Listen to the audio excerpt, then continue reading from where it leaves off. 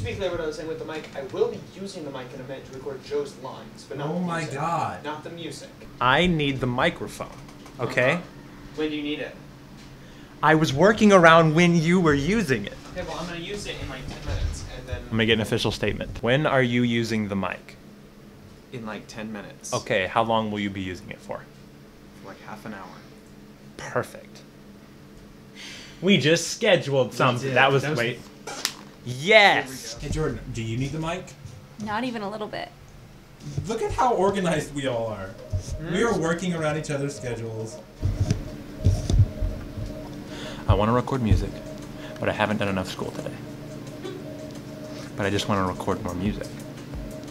I've been thinking about it since I woke up. But I guess I'll do school.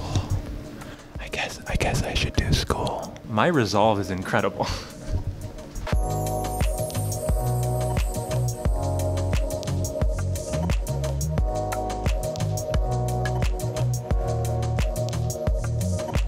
So now Bob's kicking me out because, oh, big YouTube Bob boy, gotta record audio, huh? Well, try and kick me out again. You can go do your boring voiceover, and you know what? I'm hungry and I want guacamole. So now we're gonna start making food. Welcome to my kitchen. Here we are. Look around. Are you ready to cook? Cause good.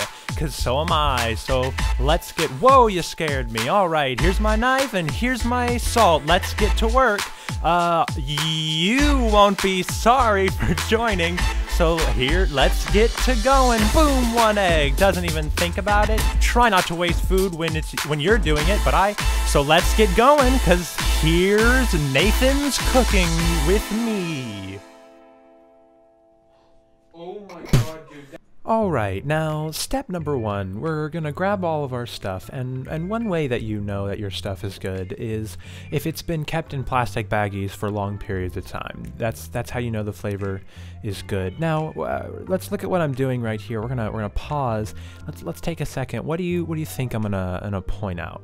Now, if you guessed good knife rules, then you're right, because that's what we're gonna go over real quick. Now, many of you have probably heard or seen videos like this. It's a nice forward rocking motion. Don't do this. Perch on your fingertips, thumb tucks behind the rest of them. Oh, honestly, you know, it's cute seeing someone try to be right when they're clearly so wrong. So you guys better just be glad and feel lucky to have me. So as you can see, I'm not scared of the knife, and I think that's the first step, is really not being scared and showing that by putting your thumb as close to the blade as possible. So you can see in my posture, when I'm cutting downward, that thumb, you really want to get it right by the edge of the blade, really just barely missing your hand with every single stroke. And if this isn't really doing it for you, one thing I like to do when cleaning off the blade, as you can see, is rubbing it with my hand along the sharp edge of the blade. So this is a good way to also sharpen your utensil, as well as keeping it interesting and safe. Alright, now we're going to get your grandma's favorite china, you're going to get your onions all chopped and ready to go, and your avocados with spices of your choice. Now we're going to take the avocados out of the bags, and then this part you're going to squeeze the avocados into the bowl, and make sure you really get your fingers all over the actual avocado. If you have guests, you really want to get your smell and your flavor into the dip. Now we're going to be mushing it, preferably with a fork. I think the sound it makes is pretty pleasing. If you use something like a spoon, it feels very brutish, you know? A fork is very elegant. It slices and mashes at the same time. And I think this is a very good way to have your guacamole just taste as if you have this elegance about you. And it's one of my favorite parts of this preparation process. Petunia pig on a pig of porky peppers. And so after we finish this, we're going to be spicing, which is a word I created and is not already in existence. So we're going to be spicing it, preferably with far too many onions. This comes from my lack of self-worth, and I just like to cause myself as much pain by putting as many intense flavors into one concoction. Now, as you can see, that was way too much, but that's where it's perfect. So we're gonna mix all these up, and right about here, yep, as you can see, I forgot to put in tomatoes, and you can see the absolute hatred coursing through my veins.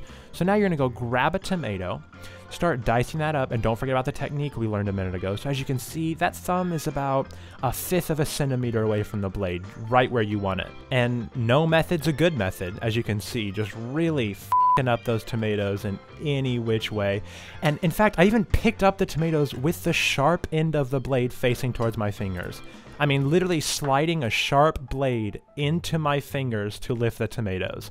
That's when you know you have succeeded at cooking with me, Nathan's Cooking with Me's course. And after you get this mixed up, you are a graduate.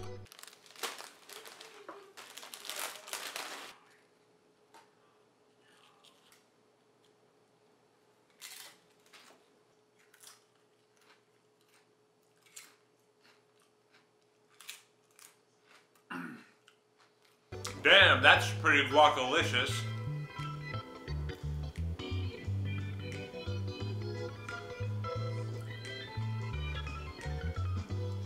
It's a party. It's a guac party in my tummy.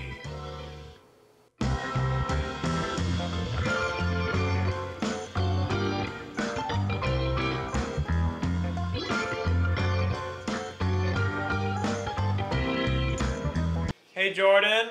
Yeah? Could you come clean up my cooking mess? I don't want to. I made really good guac, and just enough for me, so you wouldn't get any, but you could clean it up. We think about it for 2 hours. Okay, well you know what? I'll just clean it up this time, you know? This time? Just this time. Normally Okay, talk to you later.